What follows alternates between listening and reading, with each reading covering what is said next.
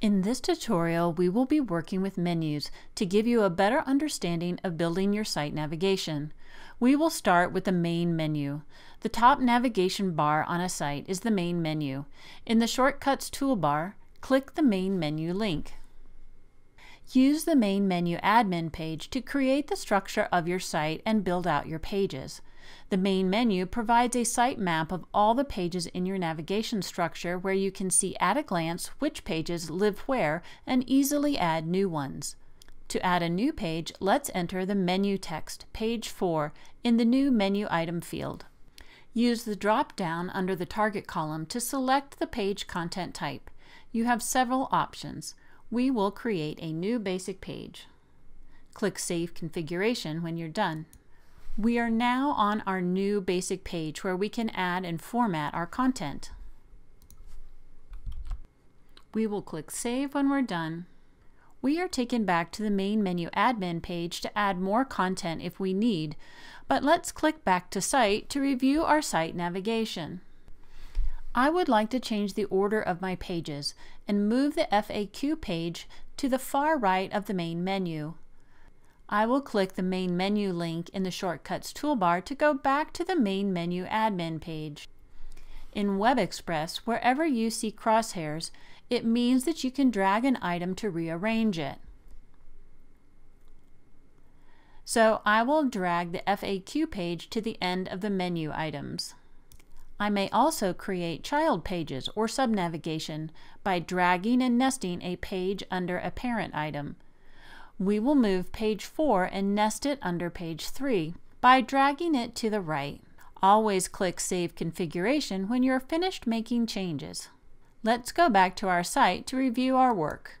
The FAQ page is in the proper location, and page 3 now has a new menu block on the page with our subnavigation. There are two other default menus on a WebExpress site, a footer menu and a secondary menu. In the Express toolbar, click on Structure and Menus. We see our main menu admin page here, along with the footer menu and secondary menu. To create menu items in each one of these menus, you can click on Edit, and then just like in the main menu, add your new menu item and select your target content type. I will create a new menu item for our secondary menu. It will be entitled Contact Us. We'll use a basic page, and in the menu settings, you'll see that the parent item is the secondary menu. Now click Save. Let's click back to Site and review our secondary menu item. The secondary menu can be configured to display above the main menu, which is the default, or it can be configured to display in line. To display a secondary menu in line, we click on Design, and we edit or configure the theme.